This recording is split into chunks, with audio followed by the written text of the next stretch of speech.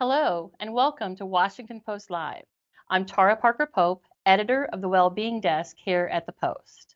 Today, my guest is podcaster and best-selling author Gretchen Rubin, whose new book is called Life in Five Senses: How Exploring the Senses Got Me Out of My Head and Into the World.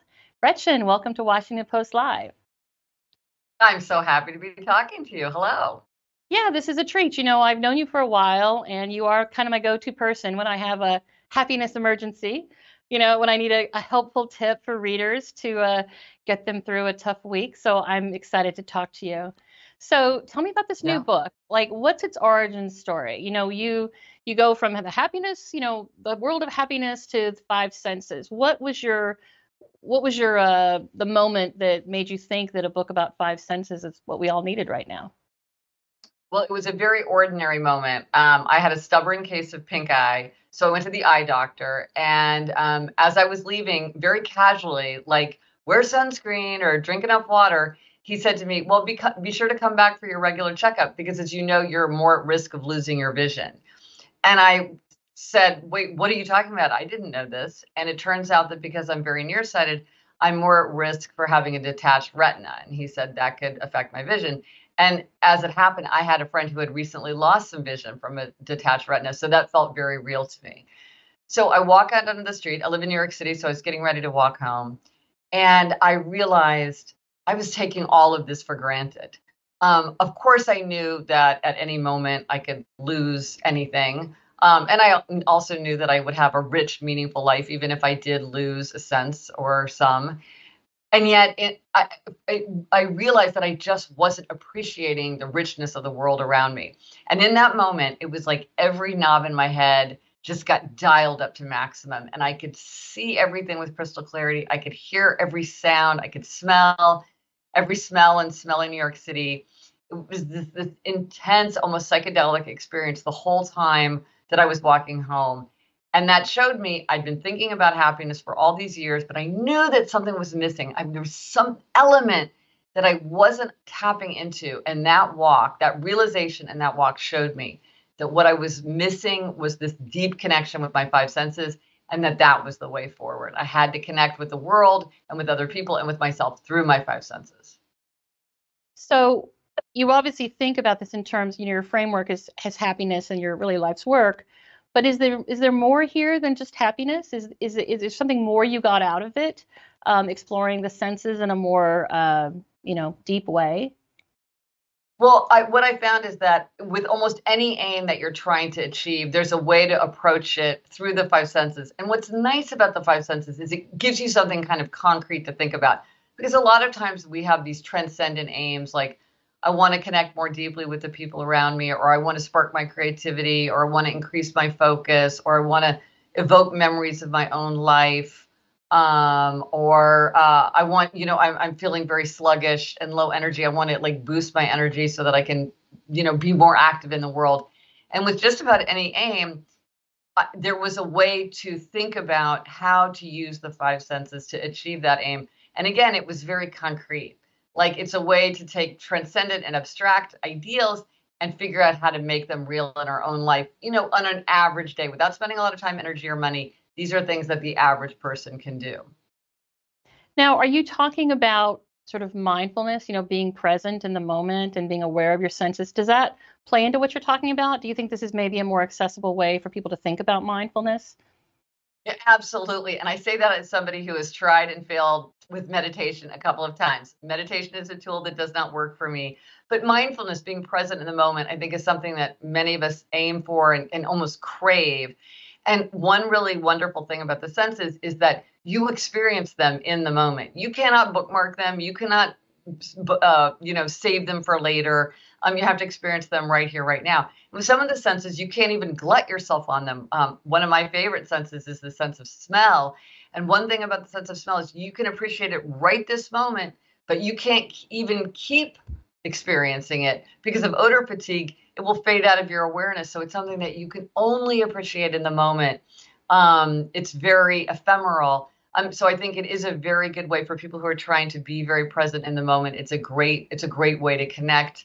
And again, that maybe feels more concrete and maybe a little bit more playful than other things that people do to connect with their five senses, say like a 5-4-3-2-1 meditation, which many people love and find very useful. This is kind of a little bit, I think, more playful. It reminds me of a sort of mindful walk where you go walk through Central Park and you maybe look at a rock, or you notice the grass is greener than you realized, and it's the walk you've taken every day. But if you just tune in, but how do you Yes. get yourself to that moment where you're tuning into your senses? Well, that's 100% the challenge, which is how do you remember to do it? And so I think one of the things is just to realize that you're trying to do it and to bring it uppermost in your mind. So like one thing that I did was to keep a five senses journal where every day, seeing, hearing, smelling, tasting, touching, I would write down just one notable thing. It didn't have to be the best thing. It was just something notable. And what happens is that by writing these down, it got me much more aware as I was going through my day, like, oh, I hear the sound of church bells downtown. I'm sure I've heard them 100 times without noticing them. By trying to keep a record of it, whenever we do that, then when we're remarking on something in that way, it helps us to notice it. So that was a great exercise. It also sort of functioned as a gratitude journal. I was also kind of annoyed by trying to keep a gratitude journal when I tried it, but this ended up being a kind of gratitude journal to the world. But one other thing that you can do is try to identify your neglected sense. I have a quiz. If you go to gretchenrubin.com/quiz, you can take a quiz that will tell you your neglected sense. This is a really useful thing to know because this is low-hanging fruit. This is something where you probably aren't experimenting with it or seeking new experiences or using it to connect with other people or having fun with it, turning it to it for comfort or pleasure. So that's low-hanging fruit. And by sort of deliberately saying, okay, like my most neglected sense is taste, by really saying, okay, I know that I tend to neglect this sense. Let me really go out of my way to seek out experiences and to really, appreciate the experiences that I am having. That helps me to be more mindful in the moment, and to those things that I was neglecting. It's a very popular sense with a lot of people, but it's my neglected sense. And so just being aware of that helped me to be more mindful of that sense. I took the quiz today. It was fun, and I think that I didn't get my results yet, but I think that my neglected sense was touch. Ever since my dog died, I don't have the same, cuddles and it really got me thinking about, I'm planning to get another dog, so I think that will help a lot. But Yeah. yeah, so I thought that was a really fun quiz, and it was pretty interesting to think. Even that quiz sort of helped me tune in to the things I was doing or not doing, right? The awareness around me. You have a really interesting example in your book about daily visits. So your daily visit was the Metropolitan Museum of Art, which we don't Mhm. all have access to, but I want to hear about your daily visit and how we can take that experience that you had and apply it to our own lives. Well, I've always been very interested in repetition and how experience changes with repetition and familiarity and how things change gradually over time. I mean, to me, and as you say, I'm like incredibly fortunate that I have the time and the freedom to visit, and I live within walking distance of the Met. Um, but the Met represented to me like the treasure trove of the world that I wasn't seeking out, even though it was available to me. And so I thought, oh, okay, I want to visit every day and see how it changes over time as an experience, what I can see, hear, taste, touch, smell there, and what I learn about myself. And when I started doing this, I thought this was very idiosyncratic, this desire to do something every day. But I've learned since I started talking about it that something that many people share. I think some people love novelty and they wouldn't want to restrict themselves to a daily visit to the same place. But many people are very compelled by this idea. So maybe they say take the same walk with the very same walk with their dog every day, or they do the exact same hike and take a picture of the river at sunrise every day. A guy told me that he visits his like big chain drugstore every day. And I'm like, there's a lot going on in a big chain drugstore. I would love to go to a big chain drugstore every day. And people who do forest bathing will often return to the same sit spot over and over.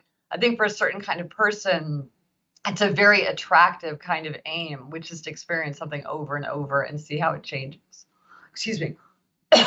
No problem. I found it interesting though, because in the world of happiness research and novelty, gives you a dopamine boost and you get very Yeah. excited. And so one of the things people often say is try new things, go take a pottery class, go to an amusement park. And now you're telling us to uh, have the same experience consistently and just be more mindful while we're doing it. Did you think about that sort of surprise? Yes, absolutely, because you're exactly right. All the research shows that people are made happier by novel situations, experiences, even something like going to a new restaurant. Absolutely, that's true. The brain seeks novelty, but it also seeks familiarity because familiarity is easier. So one of the things is by doing the same thing every day, I saw nuance. I started to see subtle distinctions because I went all the time. I was like, oh, they're swapping the paintings much more than I realized. Or I noticed how on a wet day it smelled differently than on a hot summer day. Because since I was going over and over, I was seeing novelty within this sameness, sort of like, but a more subtle layer of novelty. Also, I had the ability to be bored. There's a lot of research showing that, when our minds are kind of like on the loose, when we have a little bit of boredom, that's when we start to create unexpected associations. We see kind of surprising juxtapositions. And that absolutely happened to me. It's like with familiarity, just to kind of keep myself interested. Sometimes I would have these big insights when I was walking around the Met, much more so than I did in other parts of my day. I think for some people, this might be the shower, or like when you're like lying in bed in the morning before you get up, this kind of open time when our mind is at recess, when there's so I think for me, this was the right balance of novelty and familiarity, because you're right, they both offer us something in terms of happiness and creativity, um, but not the same thing, obviously. So can we talk about the five senses and sort of go through each one? And can you give us advice about, how do we, let's start with sight. What can I do to sort of tune into sight more? What's some advice you have for that sense? Well, a really fun thing to do is to look for things that are overlooked. Like a great thing is just like the logos around us. There are so many fascinating, imaginative logos with things like Tostitos or Hershey's or FedEx, the eight and your eight of diamonds deck of cards. They're all hidden. And it's just, when you start looking for things, really appreciating them. If you've ever gone to a foreign country and you've gone to like a drugstore or a grocery store and you see everything so vividly because it's all new and you really notice the packaging, try to do that in your own life. Like, what do things really look like? Go to a bookstore, go to a hardware store, and really look hard at things, and you will notice that there's a lot of sophistication. It's like, would I have used this color scheme? Why are all these products brown? Like, what's going on there? What are they trying to signal me? When we look for what's overlooked, a lot of times we see things that we didn't expect to see, and it really makes the world far richer. So that's really fun. So what about this one? I worry a little bit about hearing because I think we've all been in a situation where we meet someone, she says, "Hi, my name is Gretchen," and we talk, and at the end of the conversation, I realize I've completely forgotten the name. So tell me about Yes. hearing and how we can tune into that sense a little better. Well, you're exactly right. One of the most important things we do with our sense of hearing is we listen to other people and conversation. So one of the big things I worked on in that area was to become a better listener. Now, the phenomenon you're talking about is very common because we're so preoccupied when we meet a new person that the name just slips out of your mind. So one thing to do is just to repeat it, because then that helps you. One thing I often do is say like, "Oh, I keep wanting to call you Catherine, and I know that's not right." So that's kind of like suggesting that it's the tip of the tongue. But with listening generally, like, you want to do things like, and if you're just meeting somebody for the first time and you want to show that you really are engaging with them, you're really listening. You want to turn and face them, so that they see that they have your full attention. You want to nod, say, uh-huh. You do not want to multitask. Look, we've all seen people try to surreptitiously be on their devices. We all know when that's happening. Um, if somebody's telling you something important, rephrase it so that they understand that you're really listening and you really are trying to track. I realized that one of the things I did, that made me a worse listener is that when people would tell me, especially about something that was a problem, and especially if it started to feel kind of emotional and fraught, I realized that one of the things I did was I would immediately suggest a book to read. Like, I got a book to recommend for any situation a person might find themselves in. And I would say, "Oh, you've got to read this. You've got to read this." And I realized that actually that's not that helpful. I can email them later with a book recommendation, but in the moment, it was really a way to kind of steer the conversation away from what was feeling very fraught. And that's not helpful. If somebody wants to talk about a subject that's difficult, I want to stay in the moment with them and listening. And a lot of times, the most important thing is to just stop talking, which is harder than it sounds. Although in your defense, I would think that getting a book recommendation from you would be fun and would be welcome. I wouldn't Oh, mind that that's at all. good. Okay, that's good. Yeah, I can send a follow-up email that has it though, instead of like That taking it in does the make moment. sense. But I'm glad to hear that. Thank you. Yeah. So you already mentioned sense of smell. You find that quite enjoyable. Tell me just a little bit more about that. Sense of smell is funny because it's also one that you can't necessarily turn off, right? If it's an unpleasant smell, you're kind of stuck with it, right? Yeah.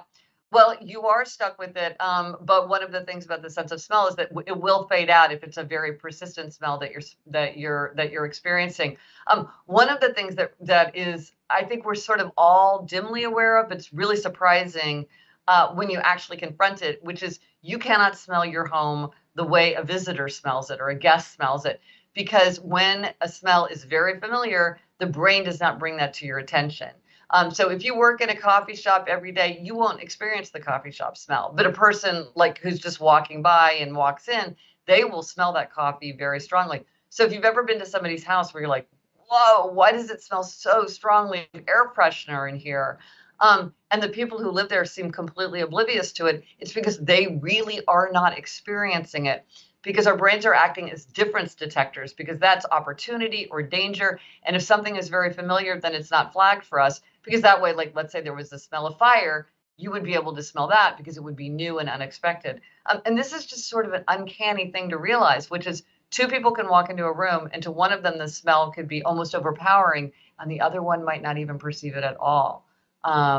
And so, yeah, so the sense of smell is fascinating. It's invisible, it's unexpected. The others, you could just be walking down the street and all of a sudden you're overwhelmed with the smell of pine tree, even when you didn't expect it. And that makes it, I feel like, almost a kind of a magical smell, a sense in a way. Yes. And you are in New York, so there's quite a lot of quite a variety of smells, right? Good and We've bad. got a But lot of smells. We've got a lot of smells. it's one of the great things about New York City, though, I would say. Um, Absolutely. yeah. So let's talk about taste. Now, did you say that taste was maybe one of your weaker senses?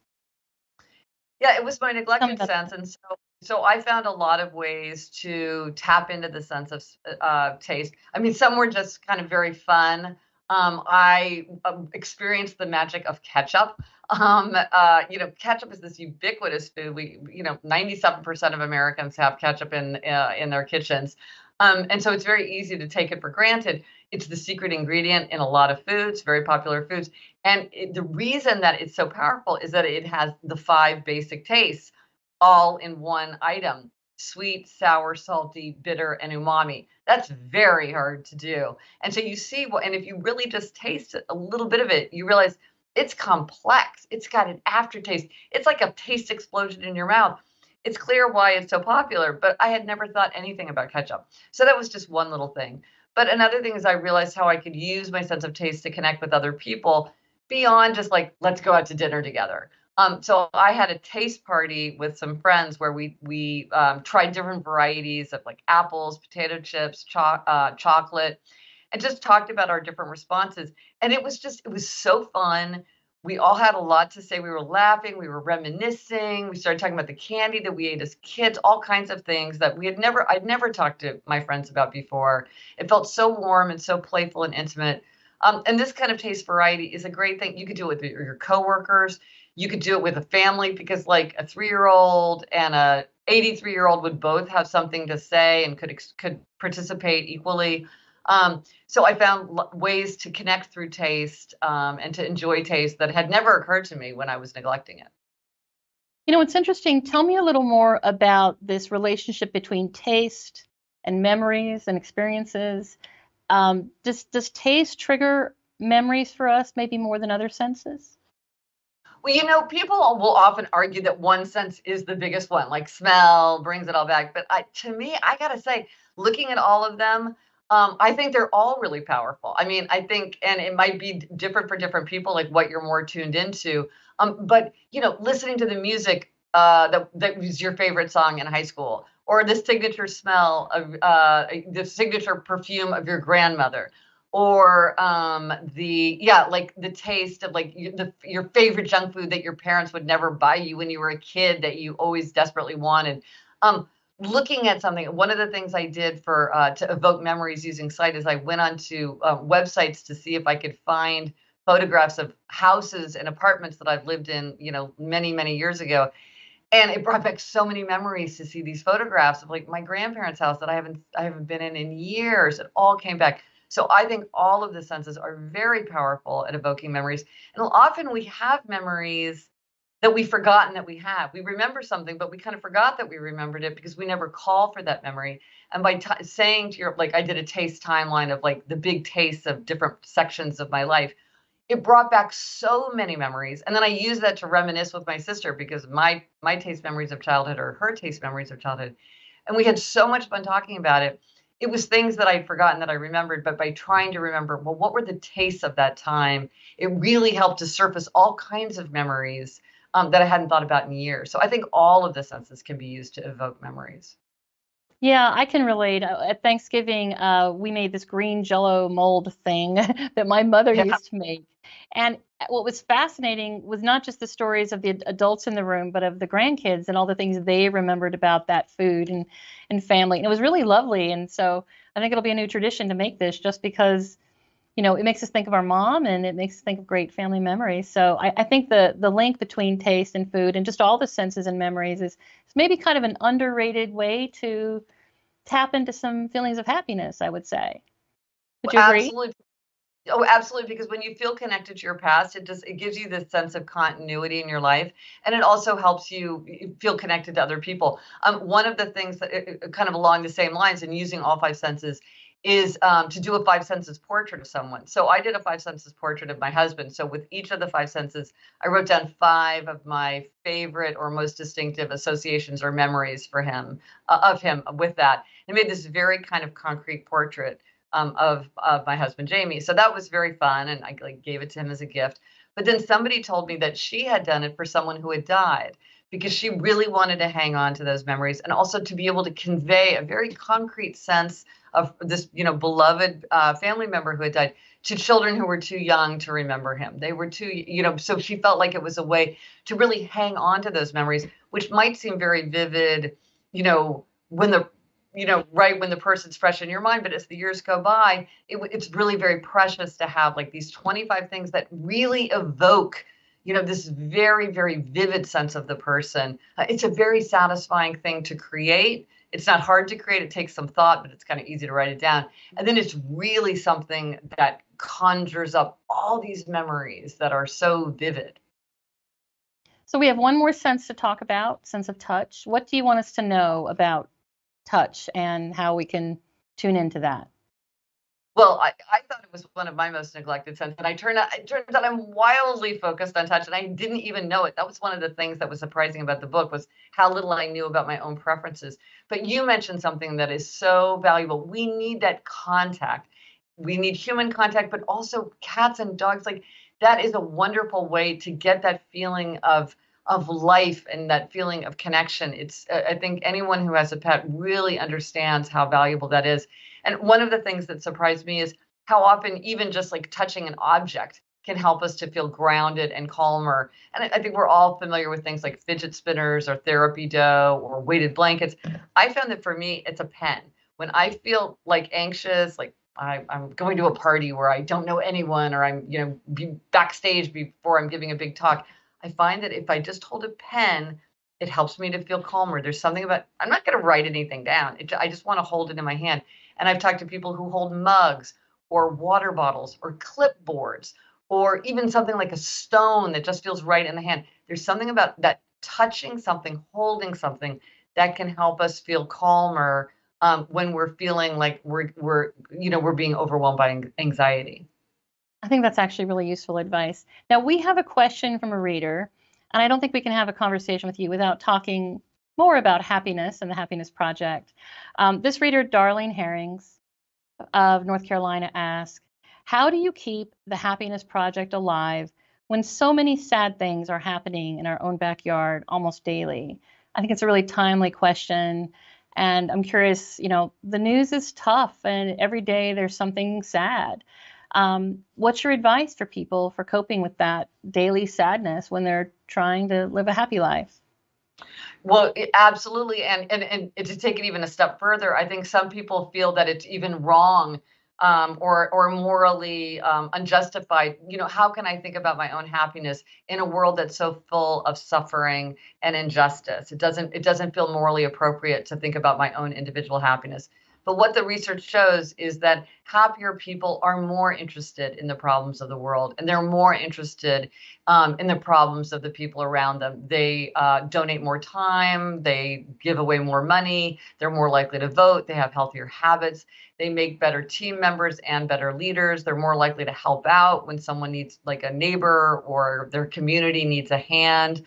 Um, they have the emotional wherewithal to turn outward and to think about the problems of other people and the problems of the world. And when we're less happy, it's a lot easier to become defensive and isolated and preoccupied with our own problems, and to really feel like we need to shut out the problems of the world because we just are feeling so overwhelmed with our own unhappiness.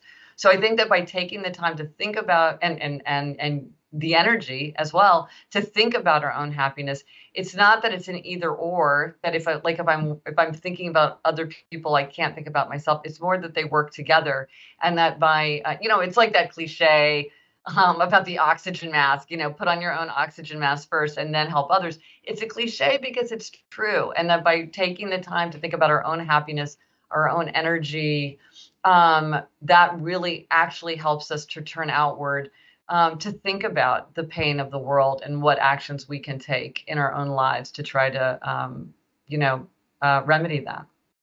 I think it's great advice. That's a great note to end on. It's been such a pleasure to talk to you. Thank you for your work on the Happiness Project. Thank you for this new book, Life in Five Senses. And Gretchen Rubin, it's been a pleasure talking to you. Thanks for joining us on Washington Post Live.